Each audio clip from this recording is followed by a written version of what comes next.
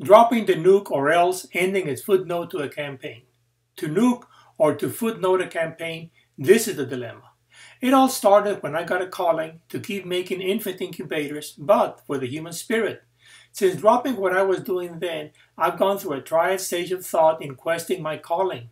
Initially Socratic back in Mexico, Pythagorean transitional, and Mosaic of late in Austin. In all, 8 books spread out across 16 years to date, crowned by Pardecism 2016 and its sequel, The Principle 2018, both of Mosaic inspiration. My voice took me from today's 21st century America to the 4th century BCE classical Athens, back to 6th century BCE pre-Socratic Ionia, and eventually to Mosaic Judea-Israel 10th century BCE. Of modern philosophy, Descartes, Kant, Nietzsche, and so on. Of classical Athens, Socrates, Plato, and Aristotle, amongst minor schools. Of the pre-Socratic fragments, Thales of Miletus, Parmenides of Elea, and Pythagoras of Samos. Of Judea-Israel, Moses. However, once past my modern and antiquity phases and onto the archaic, things got tricky with biblical Hebrew.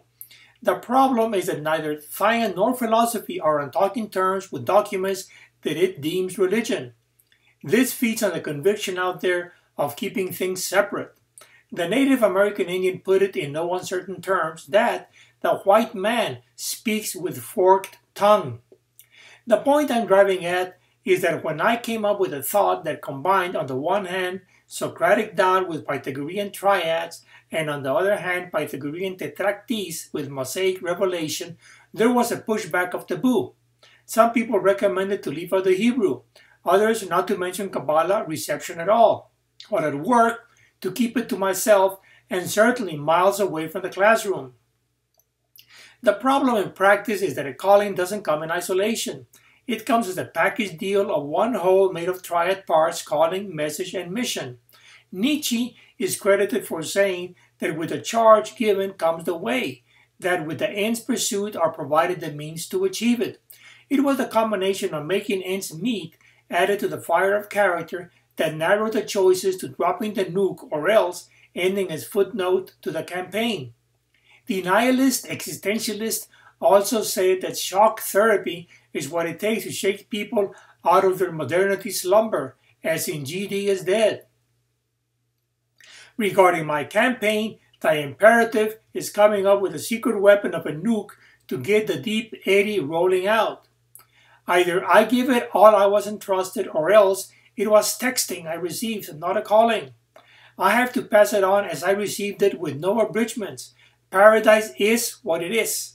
It comes down from the creation story in Bereshit, Genesis 1:1 to 2:3. It is intuitive, simple, and easy to understand, yet solely made hard by the dead weight of modernity with its dualism, flashing lights, and bewilderment.